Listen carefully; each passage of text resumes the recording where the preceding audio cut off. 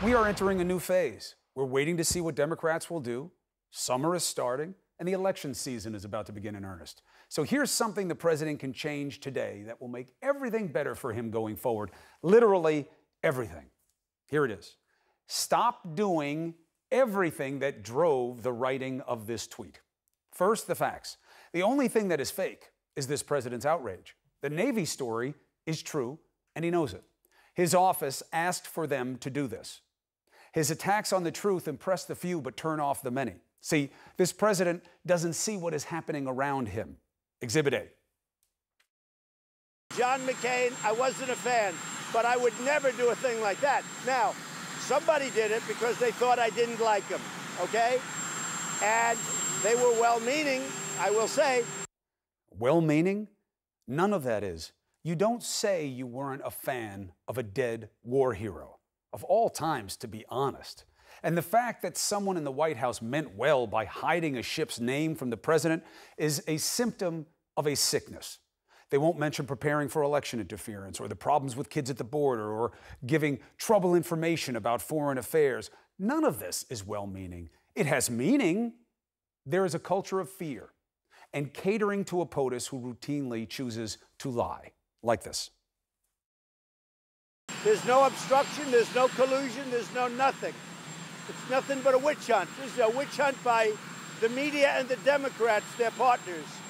And it keeps going. Interference was real. He did try to obstruct. His people did collude. There was no criminal conspiracy with Russia. Thank God for that. But never a witch hunt. Trump's folks did stupid things to gain advantage, and they lied about it. And so did the president. But there is a chance to change, and the president stands much to gain. Attacking the truth is killing him politically. Here's the argument. Well, first of all, easily. It's an abuse of power, and people know it. The biggest consensus about this president in this country is that he can't tell the truth. 65%. Find another number that's that high about him, and they happen to be 100% right. The president wants to avoid impeachment. Here's the other part of the argument. Stop lying about what we know to be true. Here's why. The House needs people to buy in that this president should go because of what happened. I suggest it's an iffy proposition. But the more the president exhibits the same behaviors that are being examined, the more people are going to catch on. Push ideas for changing immigration. Don't lie about immigrants. Don't blame Democrats for a problem that you lied about creating, you fomented, and claimed could be fixed by a fence. Push policies for more jobs and better trade, but don't lie about our growth and the risk of tariffs.